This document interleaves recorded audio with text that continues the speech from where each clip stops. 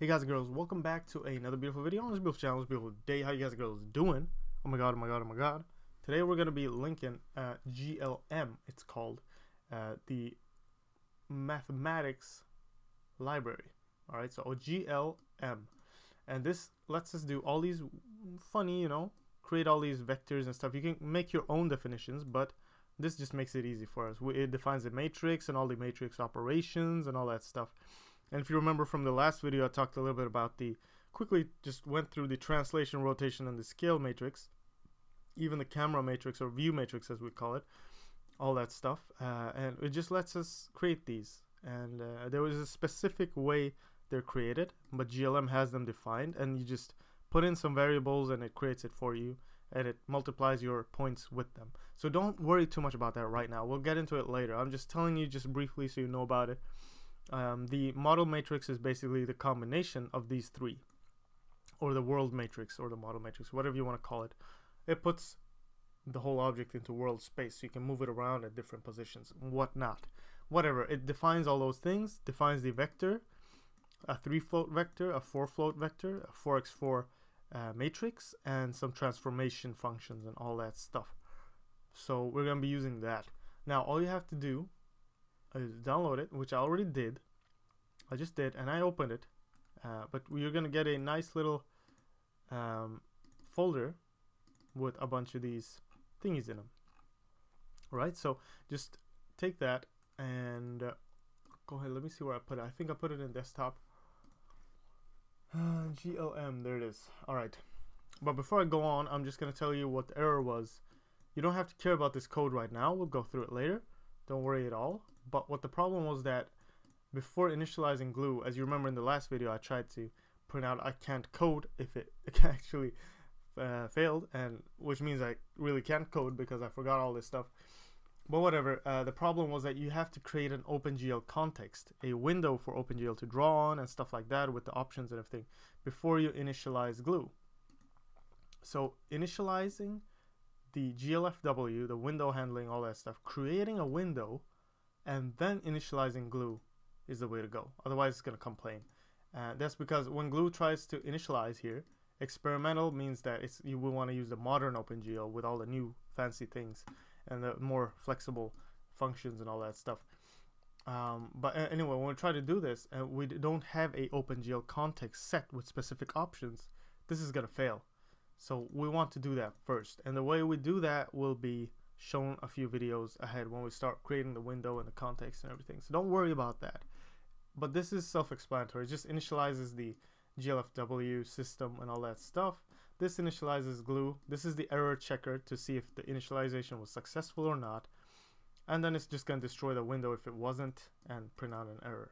So that's how simple it is. This is the most important part. This just tells it that we're ready to use the new stuff. And this initializes glue. And checks it at the same time. But anyway, let's keep working here. So what you want to do is just download this GLM library right here. All right, and let me see what else there is. This is the source code. You don't want that. You just want to download this. And once you downloaded that, you can go ahead and read here, by the way, if you want, like the manual and stuff. Here's a little example for the camera class and all that stuff. Anywho, once that's downloaded, go ahead and do what we did. Go into your project folder, which we created. Go into linking and create a new folder, not a shortcut, dummy. New folder called GLM. Alright, that's the mathematics library. Open the RAR folder that you got, and go into GLM, create a new folder called include. Alright, and go into the GLM, and just Control A all this stuff. And just put it into, wait, let me just do this. Actually do that. And just put it into include. Alright, so that's the way you want to go. Now I have a bunch of stuff open. Let me just go in here. And let me just check if that's the case. Yep, that's the whole case. That's everything, which I had in my other project. But whatever, I just want to check that. This is correct. Alright, just do that. And all you have to do then is there's no really library for GLM, no lib folder, so all you need is the includes. You just include them, no biggie. And to do that, just right click on your tutorial project again, go into C++ general, and just go ahead here. Oh no, I don't want to remove anything, bruh. I just want to go in here, and I want to go into linking, GLM, and then the include folder. Alright, just the include folder, boom. Remember, what we want to do is we want to do a solution there again. There we go, boom. Apply for all configurations. Now GLM is done. It should be, at least. All we want to do is we just want to include glm.hpp. We want to include let me see, glm. All right, gl. Let's see what they are. vec2. You want to include the vec2. You want to include vec3 and vec4. You want to include a mat4, and you want to include. Let me just go ahead and do this. What's it called? It's called a let me see, transform. What is it called? STC something. Let me see. Let me just go ahead and cheat, because we're gonna cheat. GLM or GLM. All right, so here we go. GLM GTC matrix transform. So include GTC in this folder. Go down. Put the matrix transform HPP. Now we need one more thing. Oh, whoops, and that is this beautiful thing. Now, what is the problem here? Mat4. Mat4x4 is what we want, I think. There we go. That's correct. Now we want to include the PTR. What's it called? Type PTR. There we go. Type PTR HPP. This is important to send stuff to our shaders, which we'll talk about later, which is really, really cool. So there we go. You just want to include all that stuff, and then we're going to try to make a GLM vec3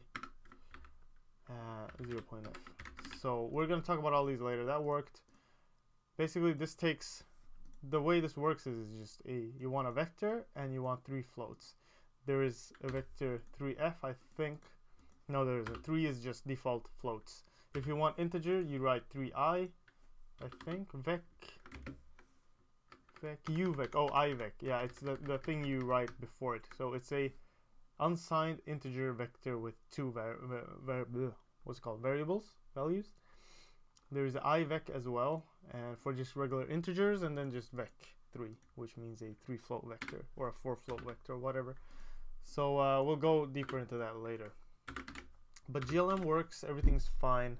We'll link that. Now, next video is going to be a little bit more about the texture handling, since OpenGL doesn't really have anything to load in a PNG file or an image into a character array. So basically we're gonna include or link a library that helps us with that. So we're gonna be able to load a image, a PNG or JPEG or whatever you have, and we're gonna store it in a character array, which we'll be able to send to the shader, and we'll be able to attach that texture to our objects and all that stuff. So we're gonna be working with that, and we're gonna be linking that in the next video. It's a little more complicated, and it's basically one of the main reasons why I split all these videos up, so I have that in its own video as well.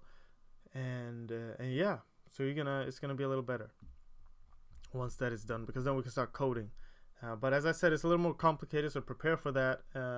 We're gonna have to download some stuff, but don't worry too much, it's gonna be fine.